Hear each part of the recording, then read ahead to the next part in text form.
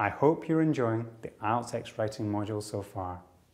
In this video, I'm going to let you know about a feature we've included in IELTSx which gives you the opportunity to receive feedback on your writing from your IELTSx peers. For writing Task 1, you will be able to submit a Task 1 overview and a Task 1 data description paragraph. This will enable you to take all the things you have learnt about Task 1 and put them into practice. We have designed a unique criteria sheet based on the official IELTS public band descriptors, which is easy to understand and use. It is designed so that you can find out if you are meeting a high range, mid-range, or low range of academic writing standard. You will use the criteria sheet to grade some samples of writing and check how accurate your rating was.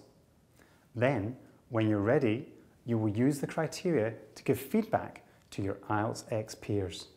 In return, your writing will be graded by other IELTSx students who have trained with our criteria so that you can learn more about how well you are meeting the criteria in the 4 main areas: task achievement, coherence and cohesion, lexical resource, and grammatical range and accuracy.